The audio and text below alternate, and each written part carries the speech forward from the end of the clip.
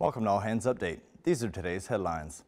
The French aircraft carrier Charles De Gaulle is currently conducting its first operations against ISIL from the Arabian Gulf.